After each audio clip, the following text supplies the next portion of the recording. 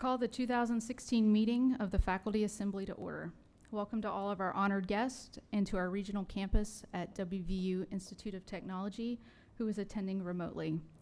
We're also very glad to have our colleagues from Potomac State College here in person with us today. The proceedings of the meeting are live streaming and can be followed at webcast.wvu.edu. My name is Lena Maynor, and I'm the chair of the Faculty Senate for this academic year. The Faculty Assembly is a superset of the Faculty Senate, consisting of those faculty members who are employed full-time by WVU, those who report to an academic dean, and those who perform activities responsive to the academic mission of the university. According to the Faculty Constitution, the Faculty Assembly has one regular meeting per year, at which time the president reports on the state of the university. Following the president's report and an opportunity for discussion, Faculty Senate Secretary Alan Stoltenberg will discuss proposed amendments to the Faculty Constitution. Following that discussion, there will be a brief break, after which time the Faculty Senate will reconvene for its regular meeting. Before the president's report, we will have a brief video. I now recognize President E. Gordon Gee.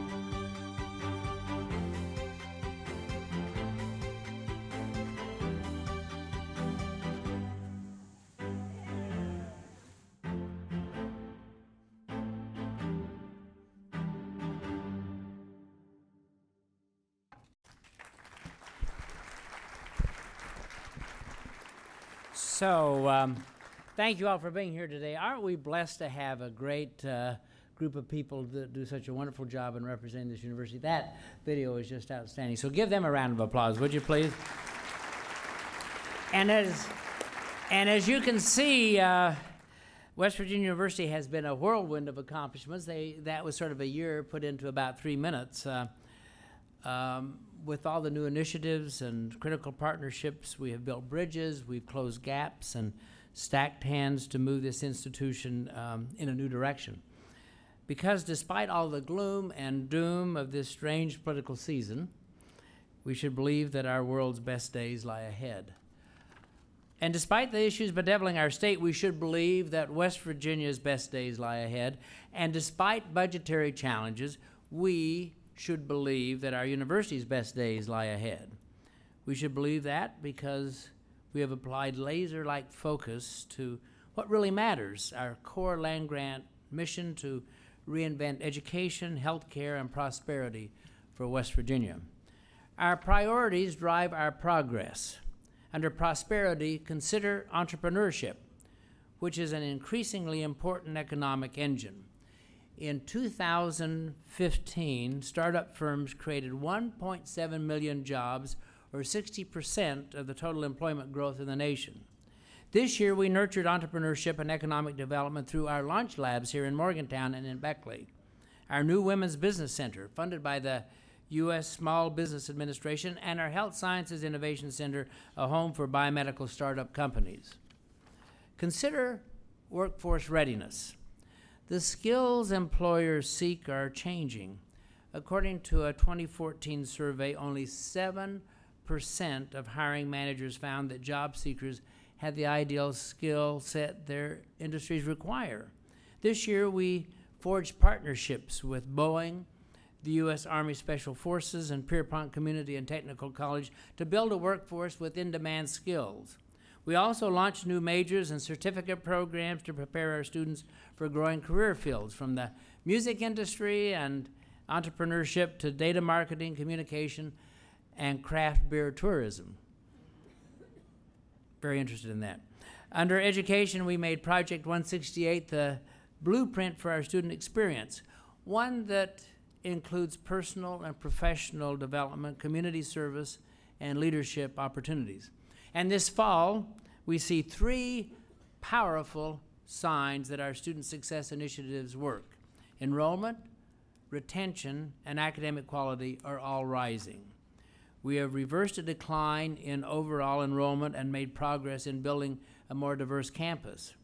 First-time applications from underrepresented students were up 70% this year, and the number of admitted underrepresented freshmen rose by 27%. Across the West Virginia University system, our total enrollment has increased. For the first time ever in our history, we had the largest freshman class with more than 6,000 students. Our divisional campuses played a critical role in this increase. Both WVU Tech and Potomac State College also welcomed larger freshman classes this year. And in its inaugural year, WVU Beckley exceeded our expectations by enrolling nearly 200 students. In Morgantown, international student enrollment increased to more than 2,200, and I fully anticipate that number to increase significantly with the arrival of our new Vice President for Global Strategies and International Affairs, William Brustein. Under William's direction, we will exponentially expand our global footprint, engaging with scholars and students from all nations. In addition, we welcome the largest incoming class with the highest high school GPA in history.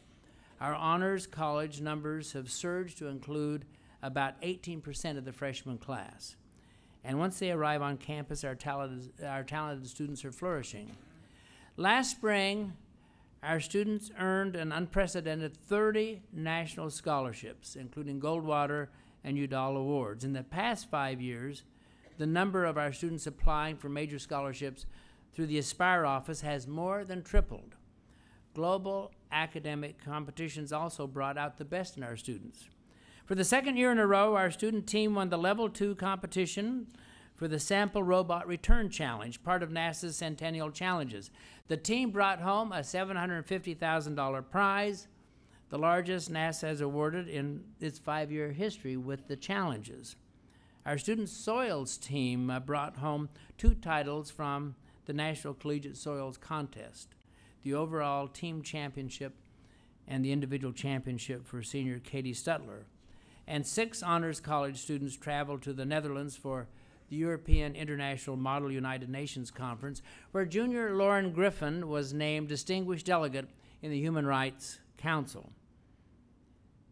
Our students succeed because our faculty members are awakening them to the fact that knowledge and hard work produce solutions.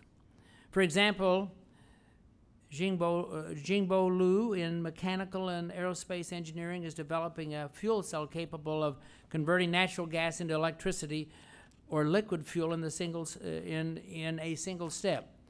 Pravins Famori in computer science and electrical engineering, and Nigel Clark, our provost for WVU Tech, are creating an engine to produce electricity for the home of the future. Both projects, by the way, earned awards from the U.S. Department of Energy's ARPA-E program, which funds literally only the best and most innovative ideas. As a leader in water research, our university has created the Institute of Water Security and Science, establishing a strong cross-disciplinary research network to shape the future of water resources and stewardship. Our leadership on energy and water issues even stretches across the equator to South America. Our Energy Institute has teamed up with the Itaipu Dam in Paraguay and Brazil, one of the top hydroelectric power producers in the world. Faculty and students from at least 4 of our colleges and schools will collaborate on projects involving water resource management, water reclamation, solar power, and more. Clean air is an important part of who we are and is as important as clean water, and West Virginia University is on the cutting edge in developing power systems that protect air quality. 1 year after their work brought to light the biggest scandal in automotive history, our researchers at CAFE are launching a new vehicle and engine testing laboratory. This marks a big advancement in capacity for basic research and real-world testing. Meanwhile, our neuroscientists are exploring another wild frontier, human mind and memory. We have consolidated all of our neurosciences research under a new West Virginia University Blanchette Rockefeller Neuroscience Institute with the goal of curing Alzheimer's and other neurodegenerative diseases. West Virginia's aging population faces many health threats, and reinventing West Virginia's future means attacking those threats head on. So that is what our scientists are doing in their laboratories and in their communities. More than 1 in 10 West Virginia adults has diabetes. Joseph McFadden, professor of biochemistry in the Davis College, is studying insulin resistance using a non-traditional model, a cow. This work could not only help dairy farmers raise healthier cows, but also improve doctors' understanding of type 2 diabetes in humans. Autism affects 1 in 68 West Virginia children. Susanna G. Poe, associate professor of pediatrics, develops and leads our intensive autism service delivery clinic, which has gained, by the way, national attention for its success in training the next generation of autism professionals. Opioid addiction killed more than 700 West Virginians last year alone. Raleigh Sullivan leads our comprehensive opioid addiction treatment clinic, which is expanding to battle this national epidemic. Dr. Sullivan is visiting doctors across the state and using teleconferencing to give physicians the training and support they need to treat drug addiction. To address these issues and more, we are collaborating with partners across the state, such as Marshall University and the Charleston Area Medical Center. We're also working hand in hand with coalitions such as Try This West Virginia, Sustainable Williamson, Healthy Harrison, and the Coalfield Development Project. These alliances are vital to the health of our communities and our citizens.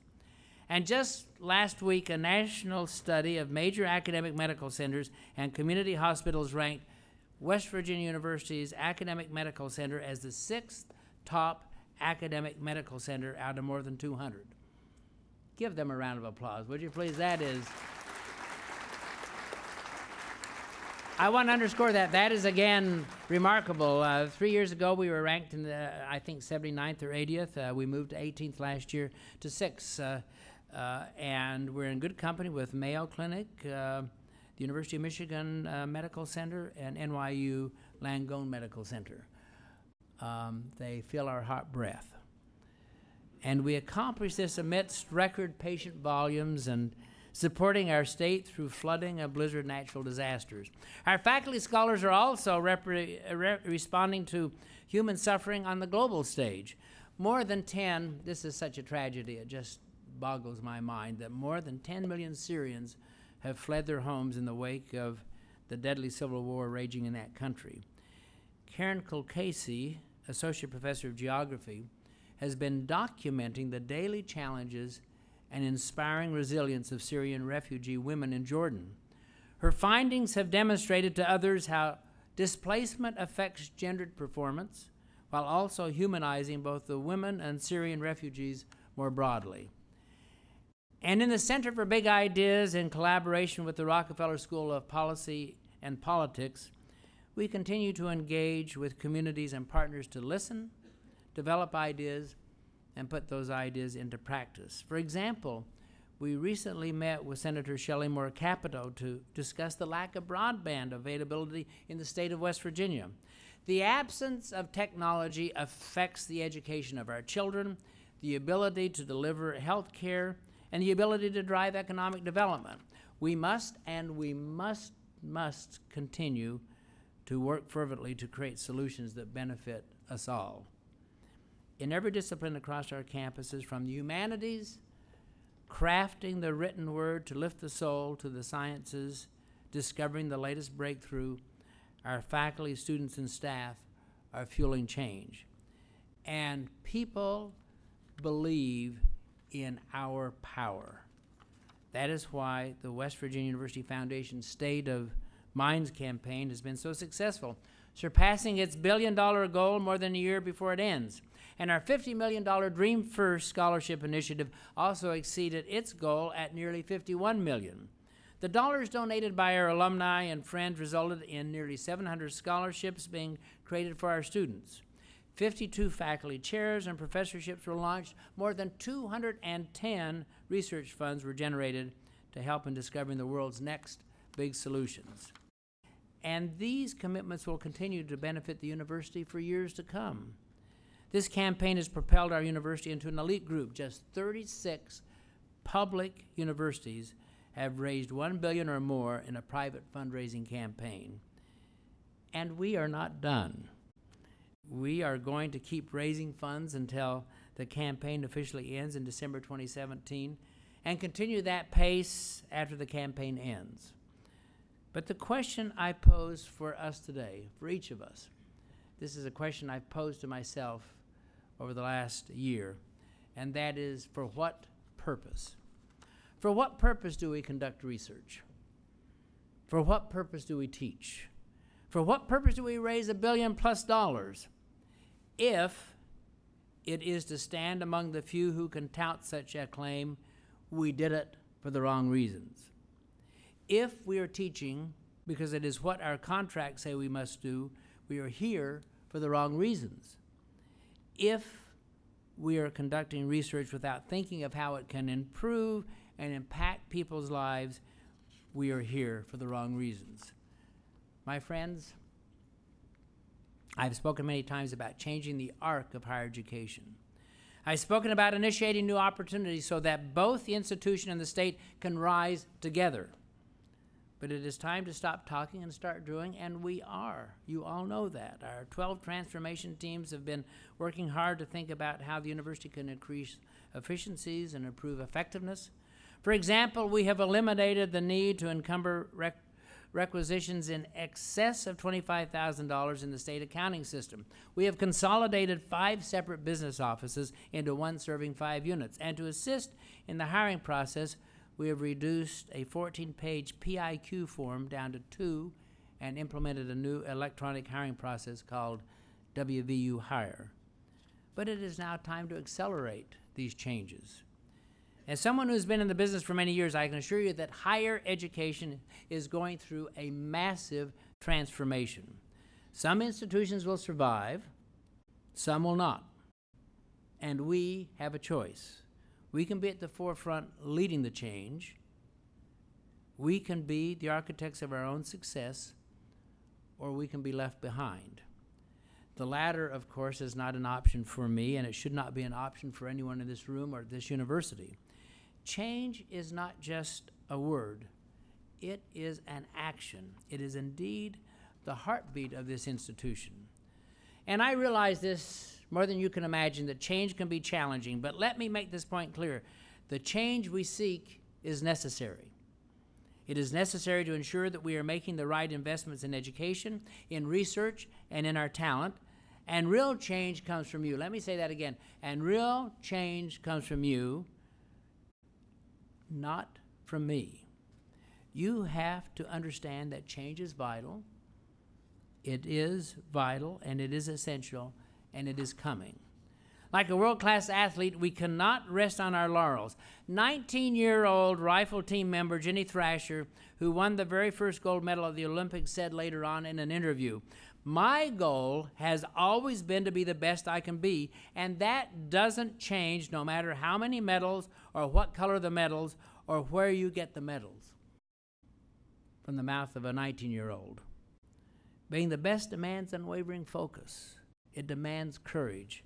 It demands seizing the moment. At West Virginia University, this is our moment. And make no mistake, it is a formidable one. Decades of declining state support have culminated in recent years with $30 million in reductions to our base budget. And enrollment loss last year took its toll. Operating costs have increased. Continued increases in tuition would reduce our competitiveness and erode our accessibility to West Virginia families. And our students' exceptional academic credentials means that more students are receiving tuition assistance through scholarships. In hard figures, our budget situation is this: by 2020, we must reduce spending by $45 million annually. However, this is not the time to retreat from our land grant commitment or to curtail our momentum. It is our moment to reimagine, and I'll underscore that word, reimagine what West Virginia University can do and become. In fact, even if we had all the money we needed, I would insist we still be reallocating our resources. This is not a problem. It is an opportunity. I have been through the exercise of budget reallocations more than anyone in this country. I have tried the strategy of woe is me. Let me tell you, it does not work. What does work is accepting only one goal: to improve quality. And we will improve quality by remaining positive, making the tough decisions, and becoming indispensable. So how do we become indispensable as an institution? We do so by focusing on our three pillars of education, healthcare, and prosperity. In the coming days and months, we will continue working to increase student enrollment and retention across the state. We are the first in the country to have a dean of completion. Let me say that again. There are 4,500 universities in this country. They all have deans of admission, but we are the first to have a dean of completion, Joe Seaman. And we are working hard to deliver student success, including adding tutoring centers on all campuses, streamlining advising, and assisting students earlier when they begin to struggle academically. Furthermore, I do not want to see a single bright, young West Virginian leave our state to attend college. And as one WVU, we must leverage all of our statewide resources from Morgantown to Kaiser to Martinsburg to Charleston and Beckley to recruit and retain the best and brightest. I recently challenged the men and women of WVU Extension. Steve Bonanno is here and knows that. Our standard bearers, by the way, are Extension faculty throughout the state, to help us in recruitment. And today, I extend the same challenge to each of you. Help young West Virginians fulfill their highest promise at West Virginia University. For those who choose our university, they will find rich learning and meaningful learning opportunities. Whether it be on campus, online, or through our Access WVU Early College program, our university provides vast opportunities for academic and personal growth. They will also have the chance to grow professionally. At the Alumni Association, students can now join the Gold and Blue Crew, a student alumni association that provides a professional development series featuring alumni and private networking events with our alumni. This interaction not only connects our students with an invaluable resource, but also establishes a rapport with the university that will last a lifetime. And when our students arrive on one of our campuses, they will find an institution that is inclusive and supportive. It was a joy, by the way, to be at the grand opening of our LGBTQ Center last month. As the doors opened, it signaled to all that West Virginia University is a diverse institution that supports and appreciates individuality. And we will always have an environment where we can debate civilly, protest peacefully, and learn from others whose opinions and choices differ from our own. That is as it should be. To keep our best faculty and staff, we must invest in competitive compensation and change our cycle of recognition. We have talked for many years about the need to recruit the best talent and be willing to compensate accordingly. We also need to ensure we are re-recruiting the top talent we currently have, and we need to recruit everyone in this room every day. We must change the way we do searches and remove the constraints that impede the process. We have to fundamentally change our tenure and reward structures. Oh my. There's so much to do if we want to reshape higher education. Under our second pillar of healthcare, we will continue to build the best programs in the country. Under the leadership of Vinay Boudoir, the W.Va Health and Vascular Institute is gaining national recognition. Last month, Dr. Boudoir became the first physician in the state to implant a new minimally invasive device for treatment of a leaking mitral valve called mitral regurgitation. This procedure does not require incisions in the chest or use of the heart-lung machine, so recovery time is improved. We are building strong programs not only here in Morgantown, but also in communities across the state. Just last week, we added the 9th hospital and the first in the Northern Panhandle to join W.Va Medicine. We have also formed partnerships with Camden Clark Medical Center, Potomac Valley Hospital, and Jefferson Medical Center, to name just a few. And we are building strong programs for cancer care, women's health, children's health, and critical care. We will continue to lead the way in helping treat those fighting addiction, as well as those battling diabetes and obesity. We recently launched Good Measure, a program founded by West Virginia native George Bennett. This program, by the way, and I saw it last week, it is fabulous, combines a digital platform with human support to help make positive changes in eating and exercise behavior. By bringing creative concepts such as these to our state, we can begin to address the health needs of our citizens and effect real change. And in the coming days, we must pioneer our future by investing in strategic priorities, the programs, talent, and infrastructure that will enable us to reinvent our state's future and rebuild the prosperity that all 1.8 million West Virginians deserve. Though we have reached the Research 1 status, that does not mean our work is done. In fact, from my point of view, it is only just begun in order for us to maintain that hard-earned designation. Faculty research productivity must be at an all-time high. We will continue to invest in the institutes and centers that address our nation's most critical needs with the most innovative ideas. We will increase our doctoral productivity, and we will consistently develop the research that changes people's lives for the better.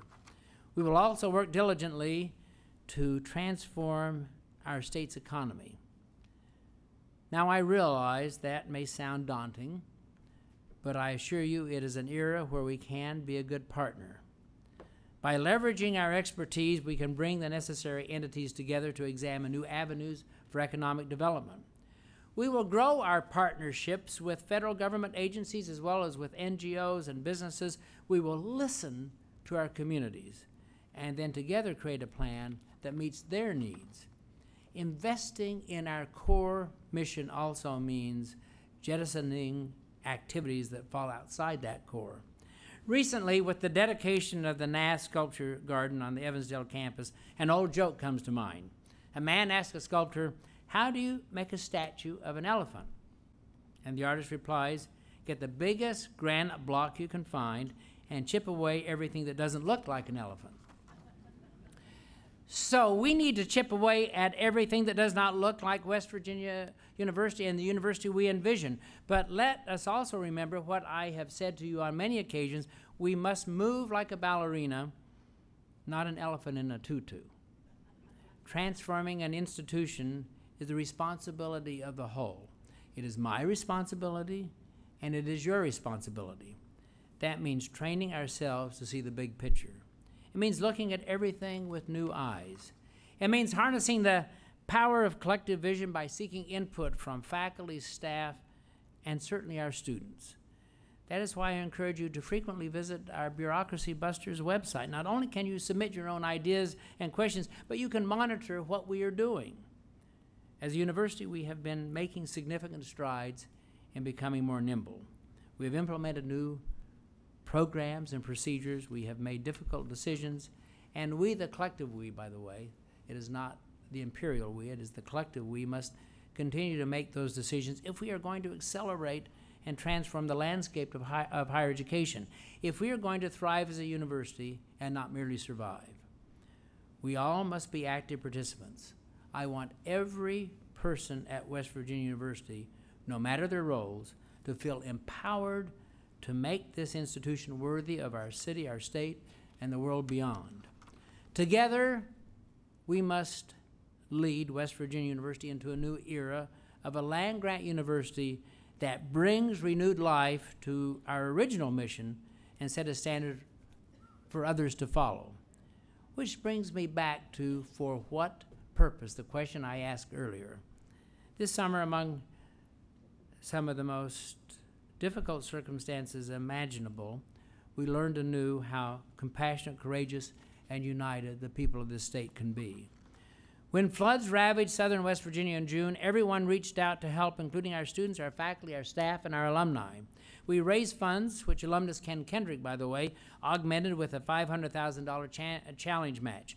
Through the organized efforts of the Student Government Association and the Center for Service and Learning, we immediately collected and delivered supplies to flood-stricken areas, and we helped with cleanup.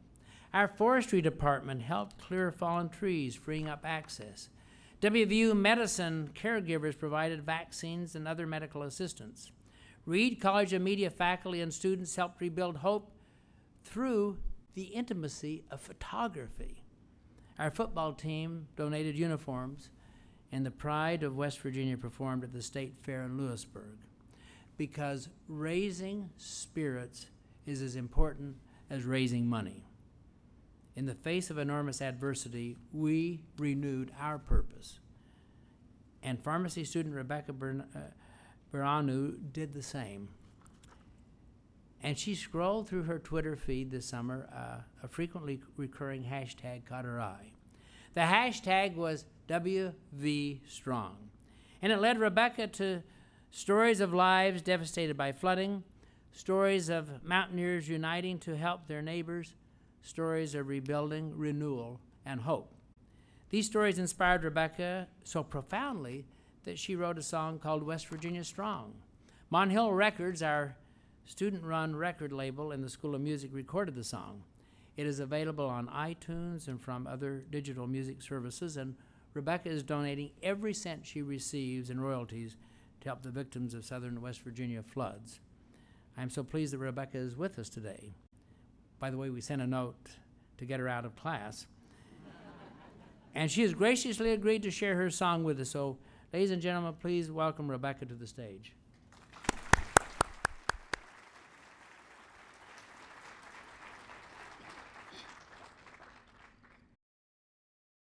Thanks again for getting me out of class.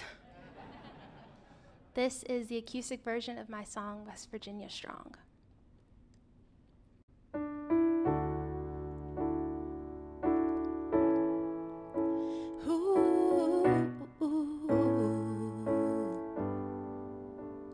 Mountain mama, I know that you're crying.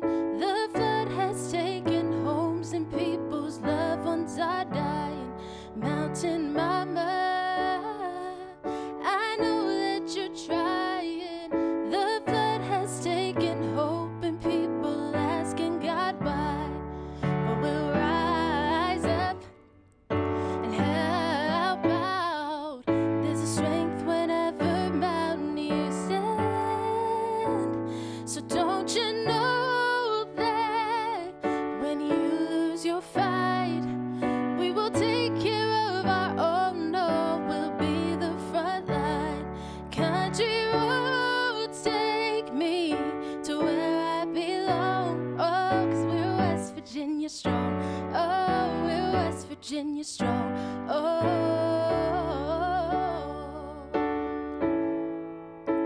Oh, we're West Virginia strong. Mountain mama, oh, what do you say? We're rebuilding our homes and families every day. Mountain mama, you taught us to fight and told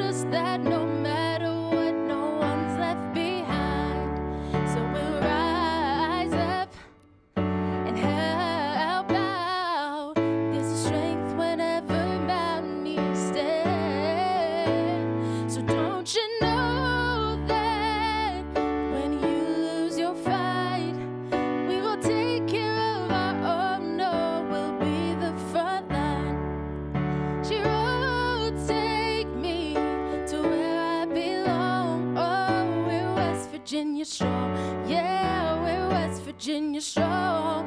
Don't you know that when you lose your fight, we will take care of our own. Country roads take me to where I belong. Oh, we're West Virginia strong. Yeah, we're West Virginia strong. Oh, country roads, country roads,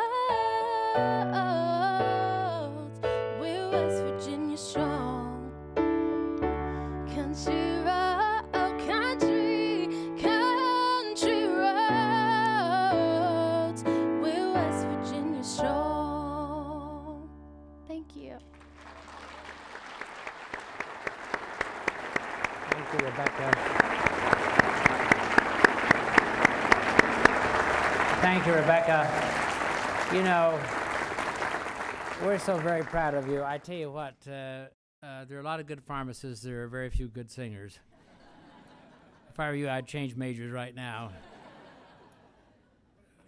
Very proud of you. And I think we can all agree that Rebecca's music is inspiring. It really is.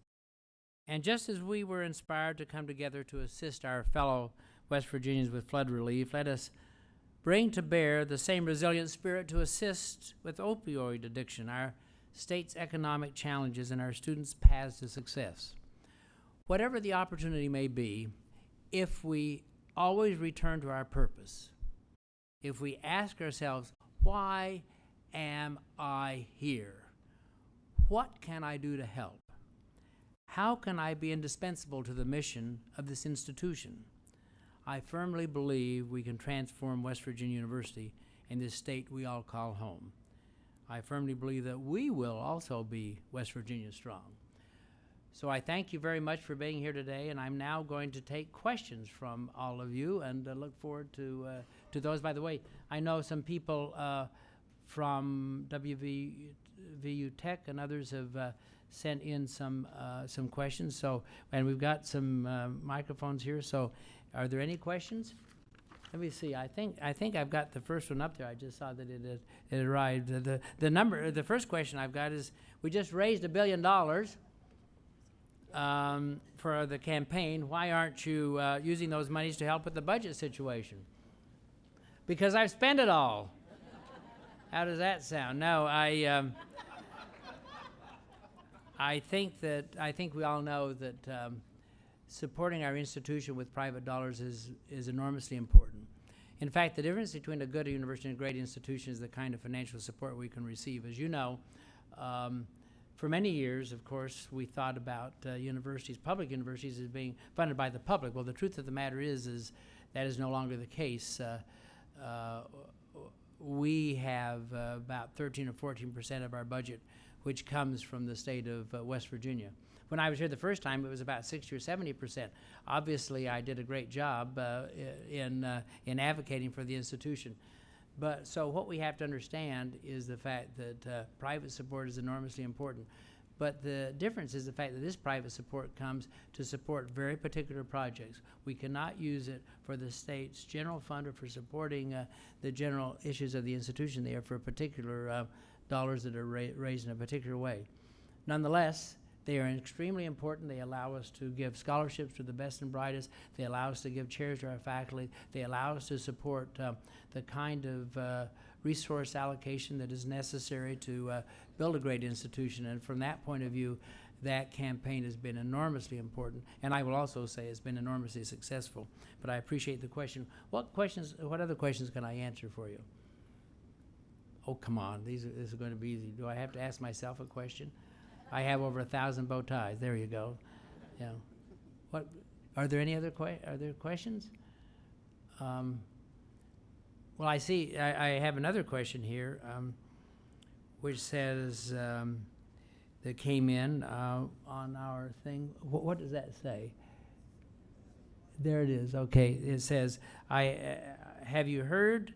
I have heard you mention several times that you want to restructure tenure and recognition. What exactly does that mean? Well, this is one of my favorite topics. The provost will go crazy every time I talk about this, but I do. And boy, there are two of you. There's only one of me. I didn't realize this. That I've got two of them up here doing the thing. So, you know, I think that this is the issue of one of the major issues of the times, and that is the fact that we have about 20,000 faculty and staff across the system of the institution. We have 33,000 students. And the issue for us is how do we make each of those individuals feel that they are rewarded, recognized, and valued. I think that the way that we have structured our reward and recognition approaches at this institution and every other institution I've served really does not do justice to all of our individuals, because, for example, we find that there are some people who are really good in one area but not so necessarily consistent in other areas, but yet they get stymied into certain places. We have wonderful faculty who are teaching faculty here, and they're given that designation, but yet we pay them only 80% of what we pay our other faculty. There should be no differentiation. There should be an understanding that what we're trying to do at this institution is we're trying to build an opportunity for every person to achieve. We are unlike some of the other institutions. When we hire someone here, we expect them to achieve. If they don't achieve, it's our problem, not theirs. We have to work together in that regard. And so coming up with multiple ways to reward people, multiple ways to recognize their value, I think that strengthens our institution and makes us unique. There are very few institutions in the country that really do recognize and value each of the individuals in that institution. University of British Columbia is doing an excellent job. There are several other places that really do that, but I think that is an opportunity for us to really build a spirit of great quality here. And by the way, some of the arguments are, well, if we don't do what they do at Harvard or Yale, then we're going to be out of the mainstream. My view is that they're out of the mainstream. And I say that very, very clearly because of the fact that having been an Ivy League president, I know what they do is they hire young people. They say, look to your left, look to your right.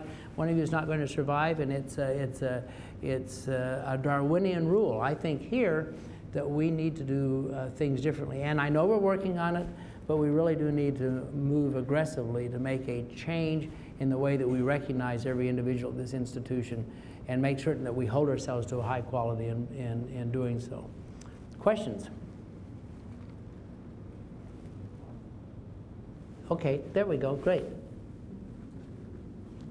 Hi, Dr. Gee. Hi. So we spoke a little about being more strategic with all the budget cuts and the budget constraints. Where's the strategic priorities for the institution going to come from? I know there were the Mountains of Excellence in recent years. Where are those decisions coming from on where we're going to focus our energy on? I know enrollment's come up, but where's that coming from your leadership on there? Well, you know, first of all, I think that, and if the provost were up here, she would say that we spend a lot of time in consultation with our faculty colleagues and with others to take a look at three things. One, where are we really good? And we need to continue to sustain that. I mean, you know, there might be areas that if we started West Virginia University over again that we wouldn't do, but yet if we're really good. Forensics is an example. Our biochemistry programs, our programs in astrophysics, I mean, we are wonderful there. So therefore, you support the things that are really good at an institution, and you continue to do that. Secondly of all, you have to have, and this is how you prioritize, secondly of all, if you're really a world-class institution, you have to do certain things well. You have to have a strong English department. And the reason is the fact that having strong programs in the humanities are the essence of being able to grow our programs in the social sciences and other areas. So you have to be strong in that area. You have to have a very strong program in mathematics because that's essential to the sciences. So you take a look at those things that are building blocks. Then the third thing is what are the things that we shouldn't be doing, and how do we prioritize that versus the things that we're uniquely positioned for? You know, I'm always struck about the fact that West Virginia is a unique state in the middle of a vast sea of people. We're within a day's drive of 2/3 of the American population, and we haven't really taken full advantage of that. And I do get highly irritated, just as one example, when I hear people say, well, isn't it wonderful we're close to Pittsburgh, Chicago, or New York? And I would prefer to have us say, isn't it wonderful that they're close to us and they can come and spend their money and their time and their effort here, and growing programs that are really of quality and effort that play to the qualities and opportunities that we have in the state. So that's the way that we have to prioritize. Do the things, continue to support the things you do well, continue to support the things that you must do well, and then take a look at things that are unique and different. We need to be a blue water institution. We don't need to be on the side trying to look like every other institution. We need to be out there selling our ship of state in a much different way, I think. Questions? Yes. You had your shot. Now try again, okay? So you spoke about a transformation in higher education. So obviously a big buzzword lately has been, you know, the Airbnb, the Ubers, and how those have just transformed those industries on a peer-to-peer network. Where do you see education transforming? Where has it already started? Well, I think that the transformation is going to be in the way that we organize ourselves. And I think, and by that I believe, many of you know, and I've said this before, I think the day of the siloed institutions and the days of the tribal conspiracy are over. I think that what we have to do, and this is my point, we hire a young person. Where are you, by the way? I'm at the Columbus Regional Airport Authority. Okay, Columbus, great, Ohio. great. So, by the way, great airport. So what I'd say is we hire young people to come into this institution. One of the reasons they come here is the fact that they want to come to a place that is an academic cafeteria where they can connect, where we can have the physicians and the physicists laying down with each other like lambs instead of like lions. And so they come here, they think about running across the spectrum of intellectual life and making those kinds of connections, Airbnb, Uber, a variety of other things. But instead what happens is the fact that we have a tyranny of the gerontocracy. So those of us who are older, I may be the oldest person in the room, those of us who are older say, but we've always done it this way, so you have to follow our lead. We really do need to empower and reinstate the notion that A, our young people have our young faculty have much to contribute, and B, that we really do need to organize ourselves so that we can move across the institution. The more that we get rid of fences and barriers, and the more that we move to move from a vertical to a horizontal institution, the faster we're going to transform ourselves. And then we need to be a hybrid institution. By that I mean we need to take full advantage of all the technologies. We need to control it rather than it controlling us. And we need to make certain that as we build a strong campus-based program, that we're taking full advantage of all of the opportunities that exist out there so that we can be very connected in many different ways. One last question, and I'm going to let you all run. Any other questions? Seeing or hearing none, ladies and gentlemen, have a great day. Thank you very much.